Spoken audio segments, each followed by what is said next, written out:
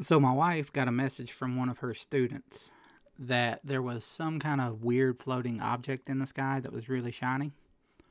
At first, we thought he was just pranking us, but we still went outside to see what was going on and took the camera, and this is what I picked up.